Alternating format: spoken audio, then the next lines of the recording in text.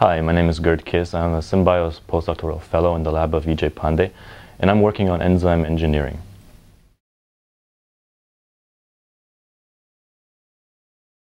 Enzymes are proteins.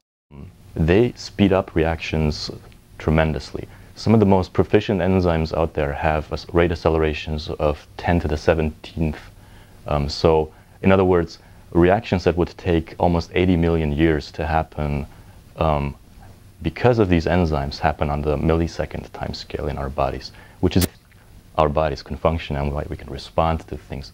And we can take things that in nature are stable. A Snickers bar, I think, can survive a couple of years. But once we eat it, it gets digested within hours, and we have that energy that is stored in the Snickers bar.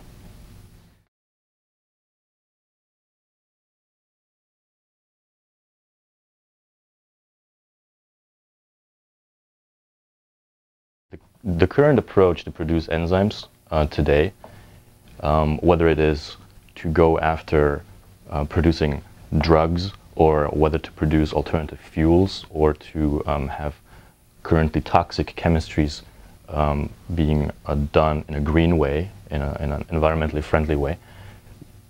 Currently, enzymes are taken that are already existing in nature, and these are then modified with random mutagenesis and directed evolution type laboratory approaches, where not a lot of rationale goes in, and a large number of experiments is required to actually find a candidate that does what we would like it to do. Okay.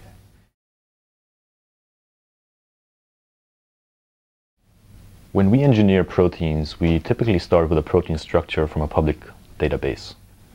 And then we focus on the active site of the protein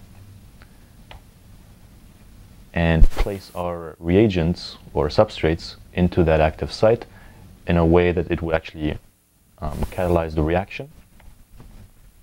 Then we put in amino acid side chains in the appropriate positions so that these reactions would actually be catalyzed.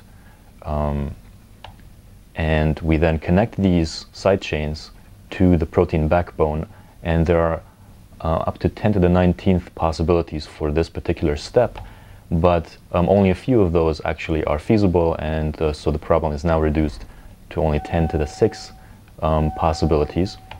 And then by repacking the active site, so to sandwich all of this that we need for the reaction with things that are not really important for the reaction, but that keep it all in place, we now get it down to around 1,000 proteins that could, in theory, do this reaction.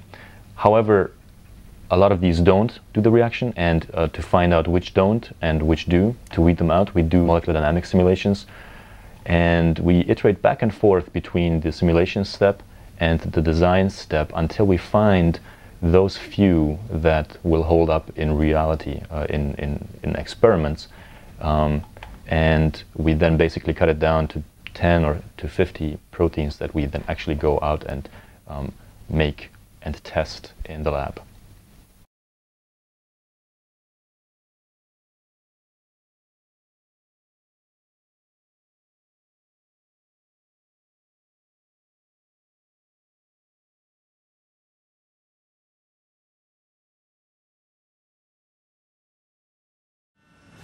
And so now we have become very good at making bad enzymes with this technology. What we would like to be in the near future is becoming good at making good enzymes. And from an academic point of view, that is a very interesting task, because the better you get at making something, the more confident you can be that you understand what you're making.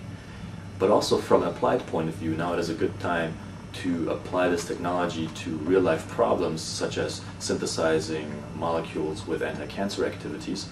And we are working on something like that with a group here at Stanford, where we are taking an existing protein and modifying the active site to perform the reaction the way we would like it to perform, so that it, in the end, the product gets released and this product has anti-cancer activities. More on that in the future. Stay tuned.